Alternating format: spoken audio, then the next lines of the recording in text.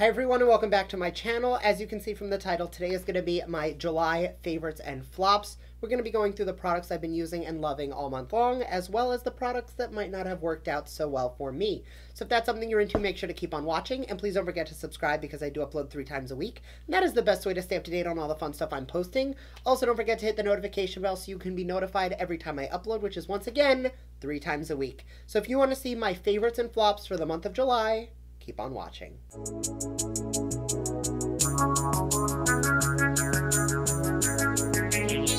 Alright, so first thing, this is not the first time I have worn a brick vampy fall lip. As far as I'm concerned, the season for fall lips has officially begun, and typically I do go in with a matte lip in the fall, but because it is still summer, I do want to keep a little bit of shine. So I've been taking the M Cosmetics gloss in Ruby Wine every time I wear a vampy lip, just to add a little bit of that glossy shine. They are comfortable, they are long wearing, and they just wear so effortlessly.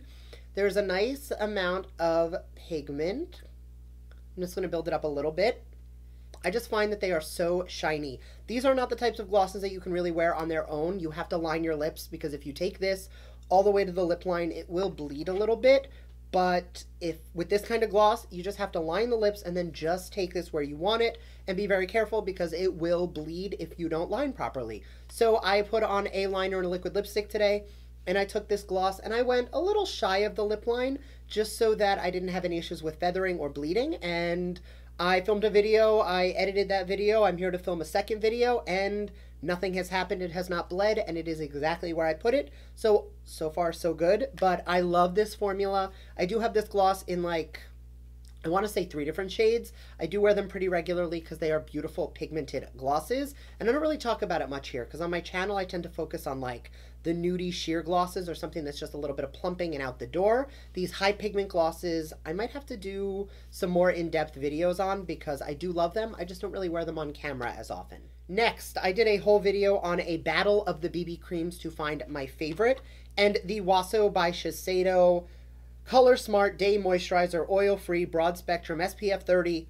Sunscreen, I can't even speak, it is that long, is beautiful. I'm not going to harp too much on this because I did do a full dedicated video to this, but it is color adapting, it is oil free, it wears really beautifully, and it is just nice. Like, plain and simple, it just wears so nicely on the skin that you cannot go wrong. Next, from Sephora, this is the Super Matte Moisturizer. I use this under makeup now, officially, like all the time. This is my go-to daily moisturizer. I do like something a little thicker and more nourishing on the skin at night, but it is a like traditional jelly type lotion, gel-y, like G-E-L, not like jelly, J-E-L-L-Y. It does not leave a color behind once you put it in, but it does help to control oil and shine. I've been testing out a bunch of different mattifying primers, and pairing this with my old combination, I stay shine-free a whole lot longer than I used to, so it definitely works. I picked these up off of a recommendation from Raw Beauty Christie. They are the Nova lashes from the Makeup Shack. They are so beautiful, and I think the thing that is so stunning about them, like you can get this shape in about 1 million different lashes. They're not super exciting, but if you look really closely, and you're not going to be able to see on camera, the tips of the hairs are blue. So anytime I've been doing blue looks or something super neutral, and I'll do like a blue lower lash line, I will throw these lashes on just to give myself that oomph. I am doing a video, and you guys will see this coming in a couple weeks, which I will be featuring one of my favorite eyeshadow palettes. This is the Desert Oasis from BH Cosmetics, but I'm doing 5 looks out of this palette as requested by someone on Twitter, and I love doing a super neutral look with this blue on the waterline. I will be pairing that with the lashes that have the blue tips because it is just that beautiful. While I'm on the subject of BH Cosmetics, I did recently grab for, and I have been using lately, my Studio Pro BH Cosmetics Contour Palette. I've just been using this for brightening, bronzing, contour.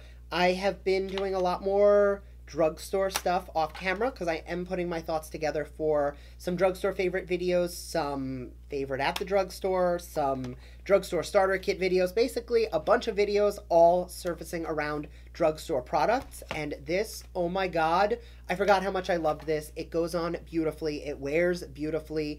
It's just one of those products that you can really get behind, plus it is super affordable. Like for 10 shades, this would be like triple to quadruple the price if you were to get it from a Sephora brand. But the fact that I think this was like $18 or something, always a coupon at Ulta, I probably paid $11 for it, all things considered. So next, I also did, in last month's Full Face of First Impressions, I tested the next 4 products. Well, I tested like 30 products, but these are the 4 that I keep continuing to grab for. The first is the Huda Beauty New Nude palette.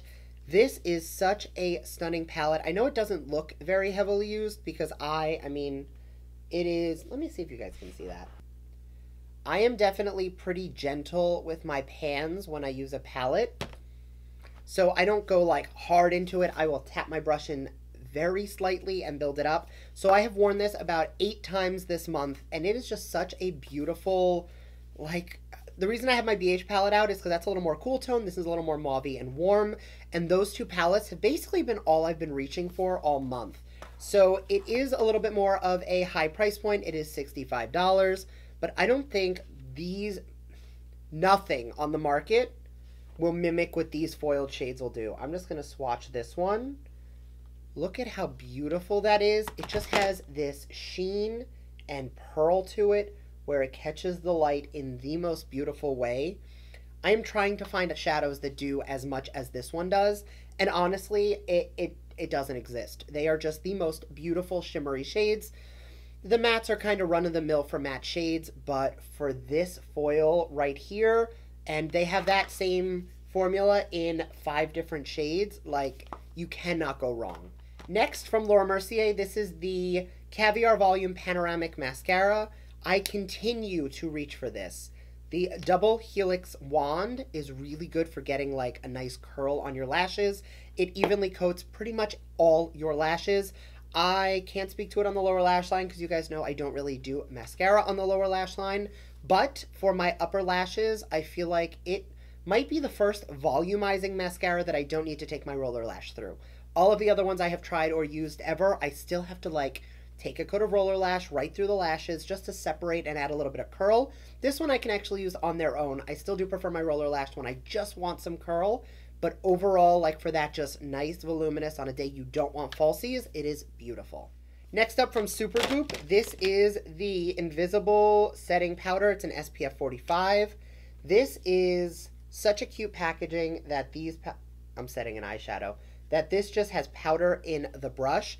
I used it to set my face that day, and I don't love the way it works as just a strict setting powder, but this has turned into my touch-up powder throughout the day. I keep it in my makeup carry bag or really just on me, so if I need to take down the shine throughout the day, I'll just take this and just lightly pat in, and all it does is take down the shine and add a little bit of extra SPF. You can never go with too much sunscreen. I mean, you can. I would be careful, but for me, where protecting my skin is very important, finding a good travel sunscreen that you can use to touch up and add a little extra SPF is going to be helpful for maintaining sun protection all day long. And the last favorite is from Tarte. This is the Rainforest of the Sea Sweet Life Liquid Seaglass. It is, and I'm going to put it just so you can see next to that HUDA shadow. This is a liquid suspended glitter. Very similar to the Stila, but they're just so... Actually, it kind of matches what I have on today. I'm going to add a little bit on top of what I already have on.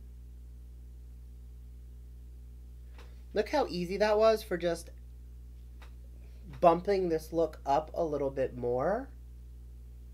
It's just so easy.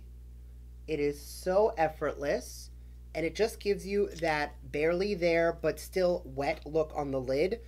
It's definitely very wet and frosty and a little bit on the glittery side, but compared to like the Stila, it's less in your face glitter and a little bit more of just this beautiful wet lid effect. I really love that.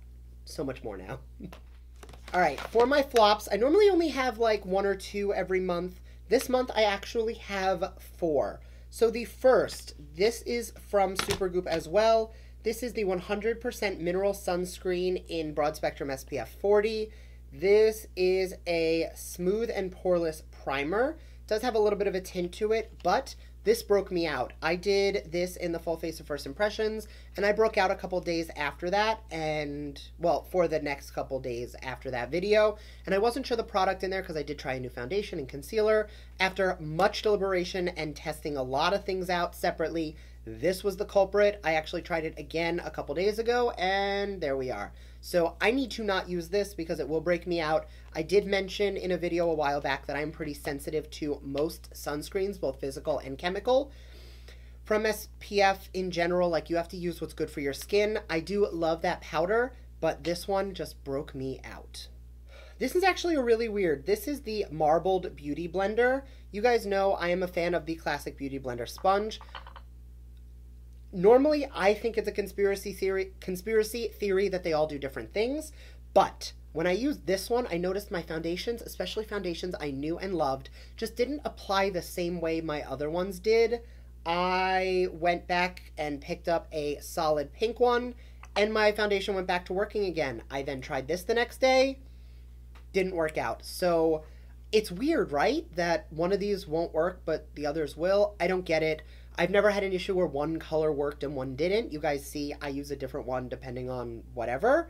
But I found that this one did not apply my makeup as well. So definitely a fail for me. Like, are they different? Is there a different in the porosity, in how porous it is? Like, what's the difference? I need to know, because I find it so weird that these two products, which are seemingly identical, well, this one's wet, but minus the color, seemingly identical, and it doesn't work. What is that about? And the last item from Maybelline, this is the Master Contour Sculpt, and it's a face kit. It's got a highlight, a blush, and a contour. When Maybelline makes highlighters like this, how the hell can they put something like this on the market and call it a highlighter? I'm going to swatch them, just so you can see, because we're shiny anyway. Clean finger, 1. That's all I did. And we're going to put that right here. It is beautiful. It is blinding. It is stunning. Like, just look at the color on that. And then I'm going to go into this one on a different finger. And I'm going to put that right next to it. And it is a powdery mess. Like, it doesn't actually do anything. I tried to use it on my under eye just to be like, maybe it's an under eye brightening powder, and it says it should be brightening and not highlight. Looks like crap. So one of the three doesn't even work. The blush is not quite pigmented enough to actually get anything out of. I do like the contour shade, but honestly, am I going to pay $12, or should you pay $12 to use one shade in a trio? Just not smart in my book. This was a fail. Not something I'm going to enjoy, not something I'm going to use again. And the last item, which I'm kind of keeping in a category by itself, this is the Defense Refresh Setting Mist and Broad Spectrum SPF from Supergoop. It's a collaboration with Rebecca Taylor. I did mention in that video, excuse me while I just shake this, that my mister was not working. So I did actually reach out to the company, and they sent me a brand new one. And I checked the nozzle on that one, and it's still, like, squirts out in an inconsistent way. So, like, the way that it wears on, this is literally like, you see the little droplets on my hand? Like, it is literally squirting like a jet stream. The second one had the exact same problem. So I did empty one into a different spray bottle, and I love the formula, but this spray nozzle is not it. So you can actually, like, I popped it off. And this is my Murad spray bottle. It is the same type of mister. And when I put this on here, the mister was beautiful. And it is such a beautiful setting spray. But I have to switch the nozzler to make it work. So yeah, packaging is a 0 out of 10. It did not work for me. But the formula is so nice. So, like, I'm torn. I don't want to tell you to buy something where the packaging makes it hard to use. Like, if you have an empty setting spray bottle somewhere, you can definitely make something like this work. If you do not, I don't think it's worth it, just because you're not going to be able to make this work until you have another bottle to put it in. So, I mean, all things considered, you can pick up a, like, travel bottle like this. I got that one for, like, $3 at Sally's. I use this holds my brush cleaner, so while I'm, like, here, I can just squirt and clean a brush. But you can definitely put a setting spray in something like that. If you're willing to do that, this is a really good idea to pick up because, again, it is SPF. It's in a setting spray. It's got a beautiful lavender scent. maybe you'll be lucky and yours won't be squirting you in the face, but mine did. Undesirable, not a fan. So this is kind of like, it's not a fail, it's not a flop, it's kind of in limbo, but I needed to tell you about it because I love the product, but this squirter is not it. So thank you guys so much for watching. I hope you enjoyed this video. As always, if you did, let me know down below what are some of the products this month you've been loving. Your recommendations are how I kind of pick what I should be trying next month and throughout the month, every month. Also, don't forget to give this video a thumbs up, and I will see you guys next time. Bye!